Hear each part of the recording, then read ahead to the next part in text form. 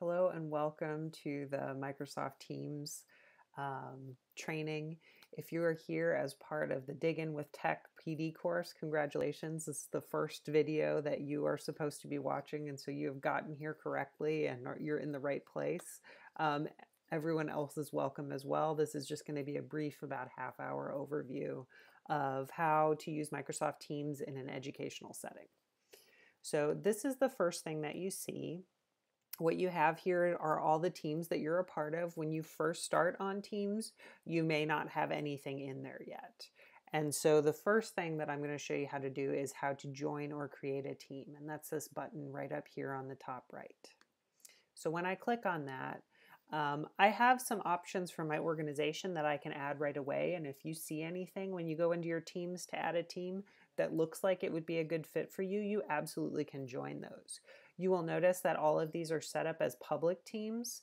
That's why they are visible to me as part of my organization. So because I'm logged in with an @k12.wv.us email address, I can see teams that are part of that domain that are public.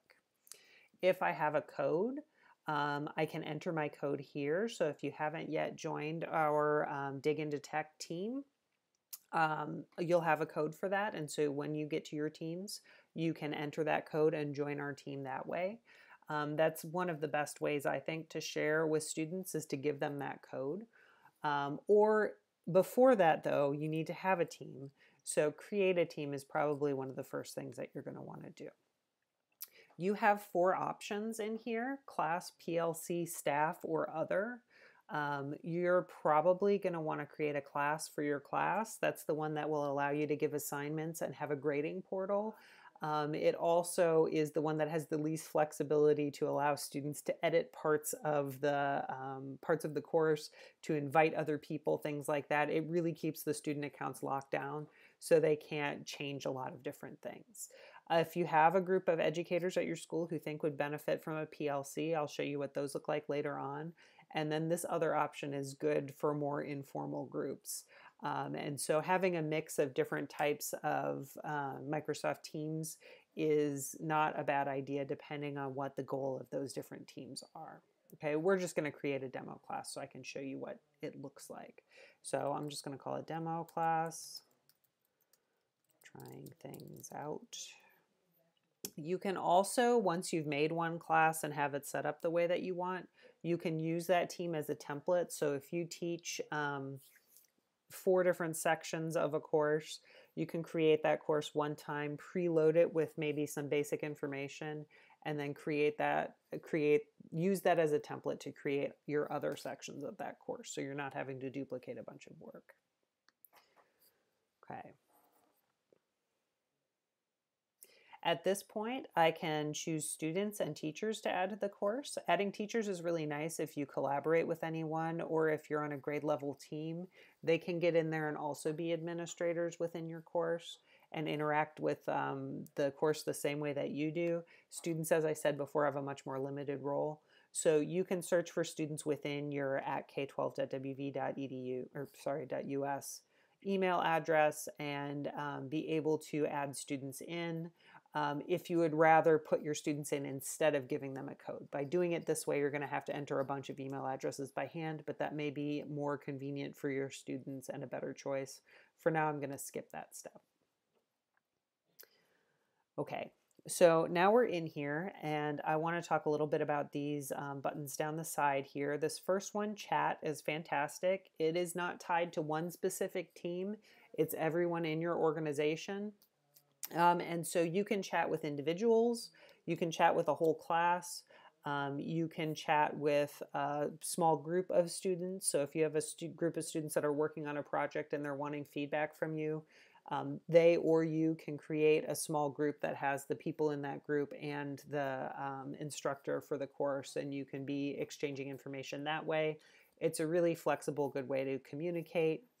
You'll notice that down here you have the option to attach files and other fun things like that. So this is a really good way to share information with groups, not at the team level, but just more small groups or individually. You can enter in emails or names one at a time, or you can use a group to add that whole group there. Activity is really simple. It's just if anyone messages you, or if they reply to something, or if they react. Once you send a message, you can choose a little emoji to react to it, and so you'll get notifications and activity when that happens. Teams we saw already. If you go back here to all teams, you can see the different courses that you have, or the different teams that you're a part of.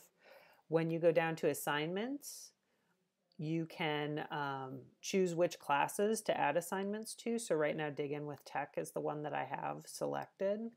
And I'm going to go ahead and say next. And I can create assignments from this on the sidebar here because I have set up a classroom type of account. The calendar is a way to show when you are and are not available. You can schedule meetings with specific people. So required attendees, you could add your class to there. You can also add optional attendees for certain times. You can set it to repeat or not repeat, and that's pretty flexible. And then you can also have it show up on your calendar that you're unavailable during those times. So people won't be interrupting you with video calls during that time. If you're in a meeting, Teams won't allow that to happen. And you can tell whether you're available or not because under your little icon or picture up here in the top, that green check mark means you're available. If it's a red X, it means that you are not available because you have a meeting scheduled on here in Teams. This is something that you can use to communicate when your office hours are, when class meetings are, those kind of things. You can do video or just audio calls. You can have these be individual calls or group calls. There's a lot of flexibility there, and you also have a voicemail box in Teams. Files is just anything that you have uploaded. OneDrive, you also have accounts through there. So if you have your OneDrive set up, you can use files from there to attach really easily. Okay. I'm going to go back to actually I'm going to show you the settings now because that's one more thing I wanted to show you before we get into Teams. So up here where you have your initials or your face, maybe if you have a picture set up, you can set whether you're busy or away. You can set a status message, and the thing I wanted to show you the most is right here is settings. So if I click on settings, you can change your layout. So this can be really useful for students who have maybe some sort of a visual impairment. If you switch to high contrast, it's going to be easier for them to navigate and tell what's what. Most of us, I would guess, find that a little bit jarring, but I know a lot of students do prefer dark mode, which is like a lesser, not as high contrast version of that, but also is a little bit lighter on the eyes if you're looking at screens all day. So that's one thing you can change in settings. You can also change your layout. You can set the language of the app. For privacy, you can manage your do not disturb. Leaving read receipts on is a good way to let people know if you've seen something without necessarily responding. Notifications, you can decide in what way it notifies you when you get new posts to a chat, when you get new questions that students are asking you, those kind of things. And calls, this is where you can set up your voicemail. Okay, so if you do want to use Teams for your for the voice chat ability, configuring your voicemail so that students can leave you messages is one way that you can be more accessible and get in control or get in contact with them. So you can record a greeting, you can let the caller do whatever they're going to do. You can put in text here if you don't want to be the one saying your greeting, and you can also set an out of office. So that's all found under the settings menu that's just at your name. Okay, so let's go into our class. Dig In with Tech is going to be our class, and so let's look at some things in there. I haven't done a lot in here, but there's a lot that you can do. One of the things you'll notice here is that when you have not put anything in yet, this Find Help and Training menu here is really useful. Okay, so if you click on here, there are lots of different team trainings that you can attend. and read about various informations. Okay, so this is a great place to start. If there's something in particular that you're looking for and you're not sure how to do it, searching help is definitely something that would be good to do. And you'll notice that this help tab has appeared down here. If I navigate away, I think it goes away as well, but you can get it back by clicking on this ... here. And then the help one is just the one with the question mark right there. So you can always find it on the ... on the side if you are populating your class and still have a question.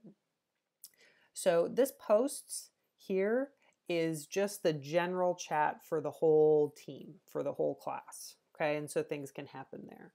You can start your video lesson from here. If you're planning on doing a synchronous video class, you can host one this way. You can just put information in, like about deadlines or upcoming assignments. You can direct them to check a certain website or something like that. Anything here will go out to the whole team. Okay. The next thing over is files. You can choose to pick a particular file and upload it here so that everyone can have access to it. You also have a class notebook. And in the class notebook, you can set up a OneNote so that students can have their own, or you can set up shared ones, or you can set up a whole team one. Okay, if you already are using OneNote, you can definitely use your existing one, but we'll just start with a blank notebook and see what's going on. Okay, so here it's describing there will be a collaboration space, team notes for everyone, teachers and students can edit. In the content library, the teacher is the only one allowed to edit the content, but everyone can see it. So this would be if you're posting articles or things like that, you would want them to go into the content library, not the collaboration space. And then in the student notebooks, the students and teachers can just edit their own notebook and they don't see anyone else's. So if you're wanting students to be taking notes on something, this is where they can take notes and have it just be for them. This could also be a reflection journal or something like that that you and the student both can see. Okay, and right now you can set up what you want in here. Our course is not going to have quizzes, so we're going to get rid of that. And I'm going to add a section for the reflection. And so each student's notebook will be called their name and then have these 4 categories in there. It'll take a minute to get ready. So while it's setting that up, if we go over to assignments here, right now it says everything's been graded because there's nothing in there. If I want to create an assignment, I can choose whether it's an assignment or a quiz. And then this is the window that shows up. I enter a title.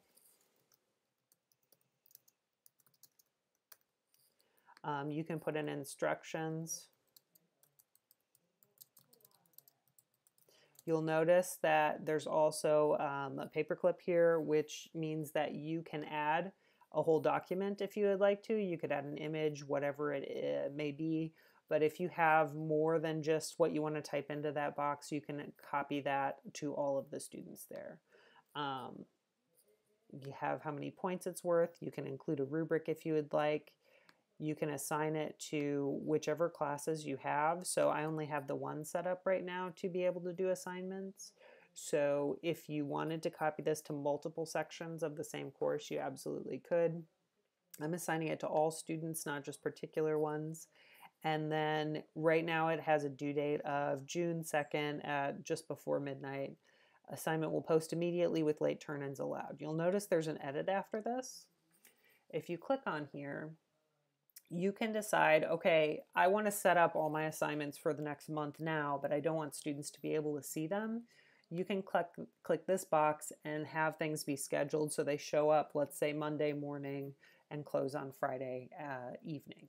Okay, if you leave it as a due date, late turn-ins will be allowed. If you don't want students to be able to turn it in after the deadline, you can set this to close date, and that means the assignment will not accept anything else after that date that is posted.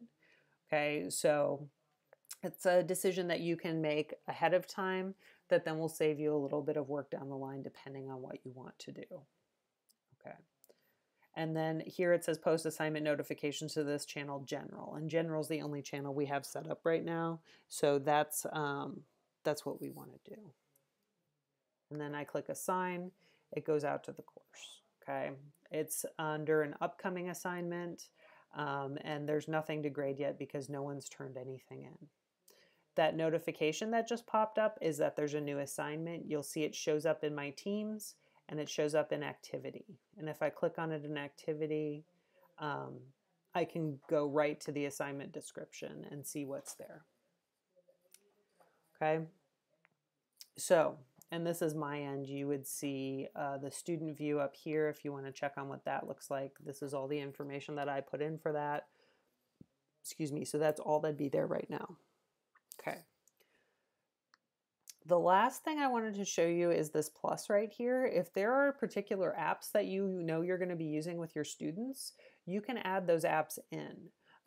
They have a lot of these down here. It is a little bit overwhelming, but if there are some things you know you're going to have students going to regularly, this can be a good way to get them there.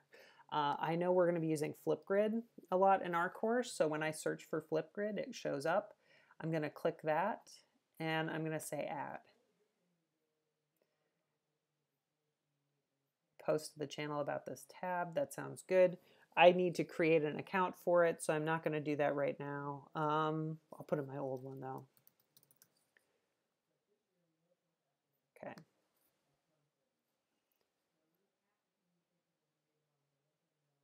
And then that will allow students to click on Geosphere. That's the name of the Flipgrid channel. I'm going to rename it because that's a little bit confusing. I wouldn't want the Flip code to be the thing that's up there, so I'm going to rename it to Flipgrid.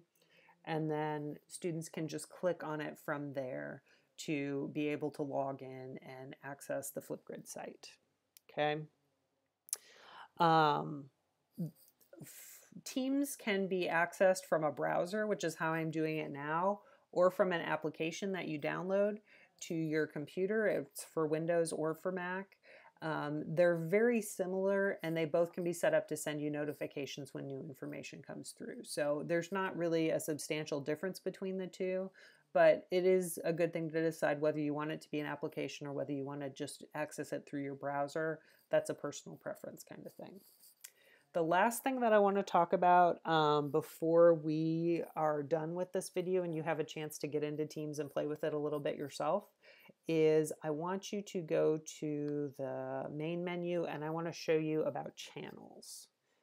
And to do that, I'm going to click on these three little dots here on our class and I'm going to go to add channel.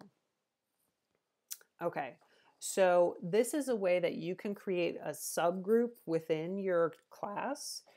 So it could be for a small group project. It could be for something else where you just want students in breakout rooms, that kind of thing. So you would give your channel the name and then you would change it to private, accessible to only a specific group of people if you wanted it to be a closed small group, like for a group project. You also can put in channels for different things that you're working on. So if you have an upper elementary school class and you want a separate channel for math, for science, for reading, that would absolutely make sense. And then it keeps your instruction and your posting focused to that particular content area. It is entirely up to you how you want to set up channels, but it's a really powerful feature that will allow your class to stay more focused and make it easier for people to access the information that they need. It can get a little hairy to manage a channel if people are not being careful about what gets posted where, if everyone has access to the channel. But if it's a small group, they only have access to their small group's channel. And so it shouldn't be an issue of people posting the wrong thing in the wrong place. So creating channels can really help organize those kind of digital group projects. And honestly, it's nice to have just a small group be able to conference with each other, have those discussion questions that you would normally have in class, those kind of things, if you're using Teams as a substitute for face-to-face instruction. There's a ton more that you can access through Teams. The help button, I'm realizing, is down here now too. Topics, training, what's new, suggest a feature. This is all really good stuff, but this is the basic overview of how to get something set up. Throughout the course of our Dig In with Tech class, you'll be able to have a chance to experience the student side of it and decide whether it's something that you think would be a good fit for your students. So please come in, say hello, welcome yourself, and I'm excited to get started.